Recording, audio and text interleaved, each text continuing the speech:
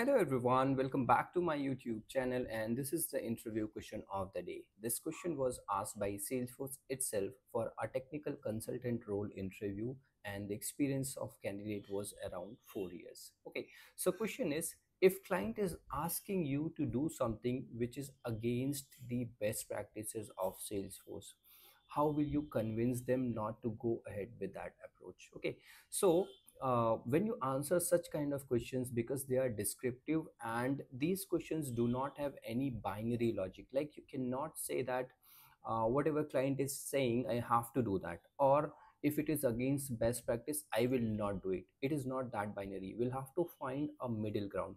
First, we'll have to listen to the clients and understand that why they are asking us to do something which is against the best practices.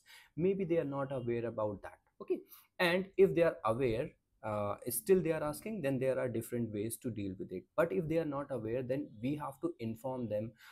Try to share the help article, try to share the best practices document if you can share with them. And if they still force you to do that, then you will have to take everything in the writing, and maybe not directly say that you will not do it, but try to say it via the leadership, or maybe if you have your technical architect, show them the long term approach, show them that if they go with this approach, then they might have some problems in the future. Okay, but do not say directly no to client. Try to do it via a proper logical way of going through the leadership. Thank you.